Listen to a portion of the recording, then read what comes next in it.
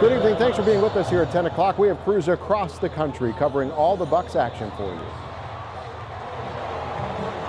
Lance Allen, Shannon Sims with the team tonight. They are out in Phoenix. The game is in the fourth quarter right now. Let's get to Rod Burks. He's going to lead us off with the highlights of this game so far. Hey, Rod. Thank you, Steve. The big news going into tonight's game was that Giannis went from doubtful, then to questionable, to starting the game for the Milwaukee Bucks in Game 1 of the NBA Finals against the Suns. Giannis got the start and was looking good early. First quarter, going to do some work. Going to take this one baseline in for the jam. Looks pretty good to me. Then Chris Middleton going to knock down the triple from the top of the key.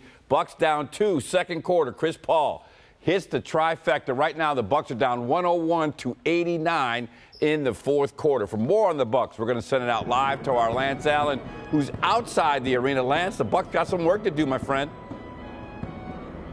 They certainly do, Rod. You know, right now the Suns look like the quicker team, a little bit more explosive. Giannis, 13 points, 11 rebounds at this point. Not a bad performance. Chris Middleton leading the way with 23, but a lot of criticism of the switching and then lack of switching, but mainly switching on defense. Brook Lopez going on Chris Paul as well as Devin Booker, and those matchups have not worked for the Bucks at all this evening. So right now the Suns, as you mentioned, with a commanding lead, looking like they'll take Game 1, and then the Bucks will have to recover for Game 2. Live in Phoenix, Arizona, Lance Allen, TMJ4 Sports. Back to you guys. All right, Lance, thank you. Let's send it